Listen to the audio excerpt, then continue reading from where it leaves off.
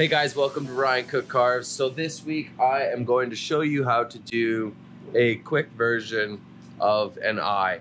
There is so many different eyes that you can do. This is kind of a human form, but it's mixed with an ape. This is obviously a Bigfoot. So I thought to myself, this is a good one for humans. So if you're doing spirit faces, or if you're doing, you know, I don't know. This is a simple version of a very, not complicated, but so many different techniques.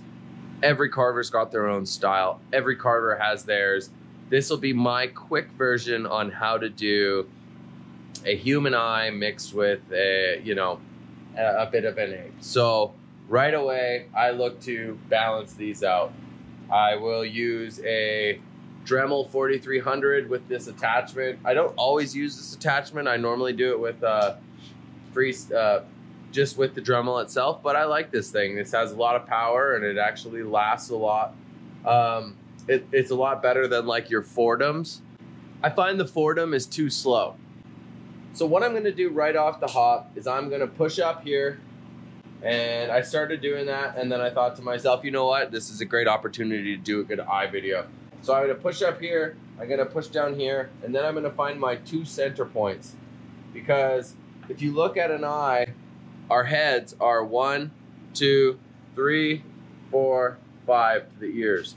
So we can divide it into 5. If you look up how to draw heads and how to divide them up, that is one way to divide up a head. I always do that. The ape is a little bit different. This is a much more pronounced brow, shorter punched in nose. And I think with Harry and the Hendersons, they actually kind of wanted to create a tighter eye socket. So it's a little bit off, but I'm gonna carve the eyes exactly the same as it would be. I use the saburrtooth green flame bit that goes for Dremel. Here right below is the picture and the exact number, so you guys can look it up.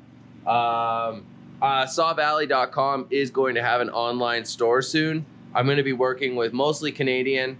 If you wanna go to American, go to Bob King's. He's got everything there, or you can just go to saburrtooth.com. But if you want to support me and support Canada, I will be selling a bunch of bits and burrs and all kinds of stuff shortly on an online store that I'm working on right now. Thanks to my good friend Caitlin Davidson at her amazing website link right here. Let's get to it. I'll start with this, then I'll work into the cone flame bit for the finish. Won't take long. I like to get a circle. I like to get where my tear duct is, and then the other parts. And then once I have those kind of shaped, I'll shape it into a circle, and then I'll show you guys the next part. So I really work the circles around the eyes and pushing in on the pupils and the side of the eyes, because at that point you can push a little deeper because it kind of creates a shadow also. And as soon as I've finished that, now I switch to the 125 high-speed cone that Dremel sells right here. They work fantastic. It burns and carves at the exact same time. I find that really punches out lines. Now when I'm doing these, I like to do the top of the eye socket first, and then the bottom, as you can see. Once I get that sorted out, I'm going to take my Dremel and I'm going to shape it and round it and kind of just get all the fluff and puff away. Then I like to run a line from the side of the eye, as you can see right here.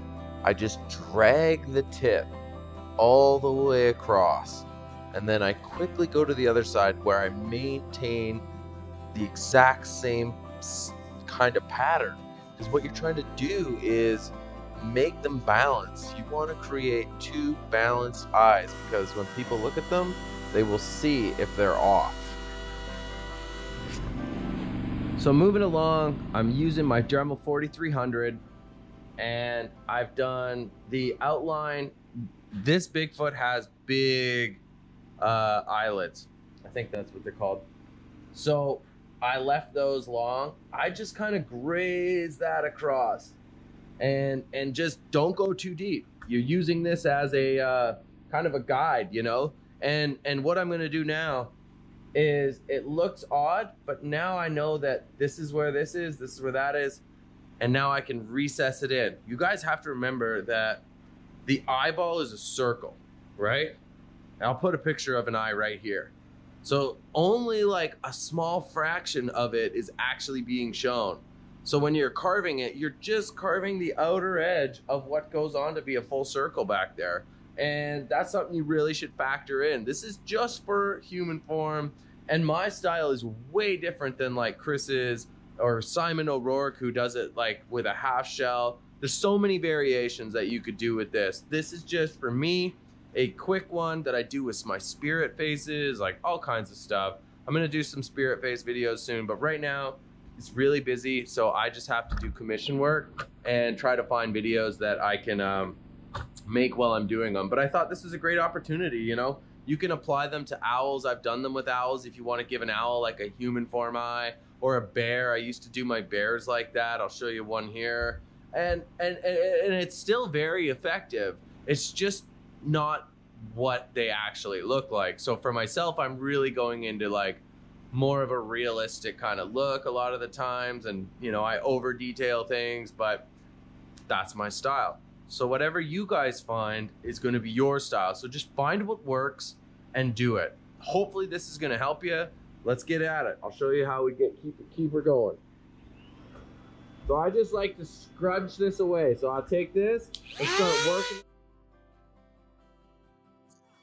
Well, I sure did make up a word, scrunch. Okay, moving on.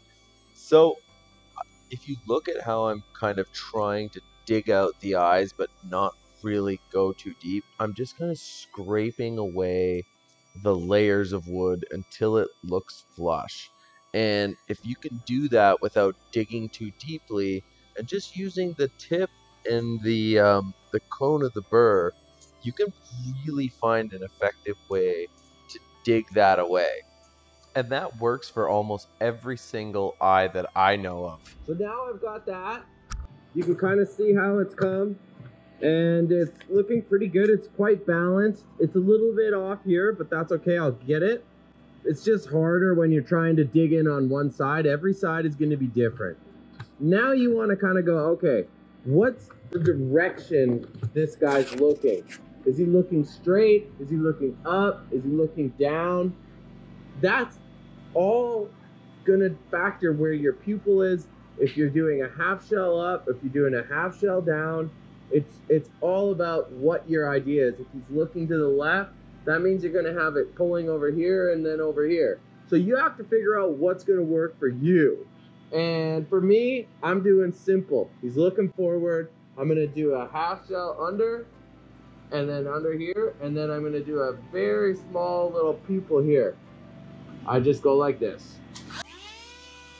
Hey, so I'm sorry, I couldn't get a good shot of it because literally I'm carving this by myself. But what I do is I do a small circle and then another half circle. And you can see it right there if you look at that eye to the left. That's exactly what I do. I leave a small pupil. I just try to make sure they're directly centered, so they look the same direction. No matter what direction they're looking, they're balanced. So there's a couple more things I could talk about. I'm going to definitely dive more into carving eyes when I start doing lessons. That's coming up in the fall. I've got a lesson plan coming up. So if you guys are interested in taking carving lessons, it's going to be all virtual. It could be anywhere in the world. It's going to be a Skype class once a week. We're going to have a project. Everybody's going to carve. Then we're going to talk about them all together and work as a team to kind of create and come up with a cool thing. I've done this style with my old teacher, but this is kind of how I'm going to end this video. It's very effective. You'll see it as it stands out. He's popping. You got to watch out, because when you're doing eyes, it's how you hold this. Be careful. You don't want to get atrophoria with one eye looking at you and one eye looking for you. You know what I mean? And that's very easy and happens a lot if you're not very consistent and doing it at the same time. So I hope this video has helped. My name's Ryan Cook, and as you're watching this right now, You're seeing that I've burned it, sanded it, added in some wrinkles in the eyes, and now we're back. So I'm Ryan Cook. If you like this video, give it a like, and if you like what I'm doing, give it a subscribe. Everything helps me. I'm really excited when I get them. And yeah, the online store is coming up soon. We're gonna be doing a bunch of things. Thanks so much for watching. Cheers. Carve safe, be safe, and be kind to people.